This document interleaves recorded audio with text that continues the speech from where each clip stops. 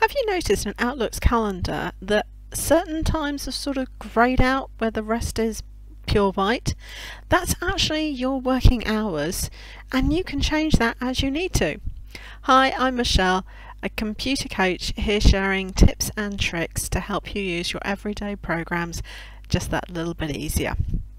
Why is it important to have your working hours set correctly?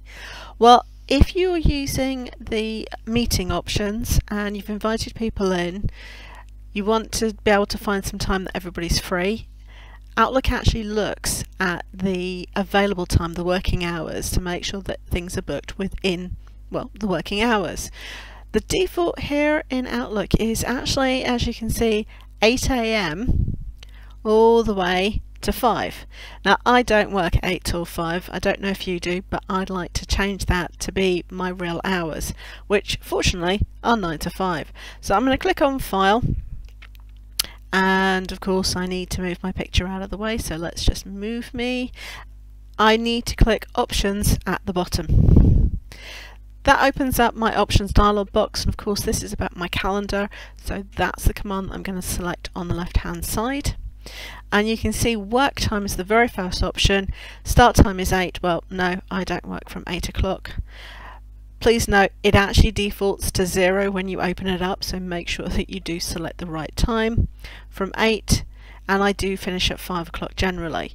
You can change your working days. This is only useful if you have a regular pattern. If one day you work Monday, Tuesday, Wednesday, the next week you work Wednesday, Thursday, Friday, this isn't going to work. But if you only ever work, let's say Monday, Tuesday, Wednesday, you can take Thursday and Friday out.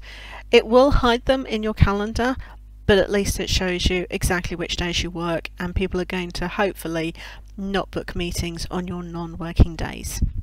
You've also got the option to change the first day of the week from Monday to any of the other ones. I prefer Monday, and the first week of the year starts on January the 1st. We can also see it's the first 4 day or the first 4 weeks, so you do have different options depending how you like. I'm going to click OK because I'm happy that I've changed that from 9 to 5, and if I scroll up you'll see that my working hours have now changed to match what I've just set. This will hopefully ensure that nobody books me for a meeting outside of my working hours, but don't forget, if they really want to, they still can. I hope that you found this tip useful. If you do, please give me a thumbs up and leave me a comment to say what hours you normally work.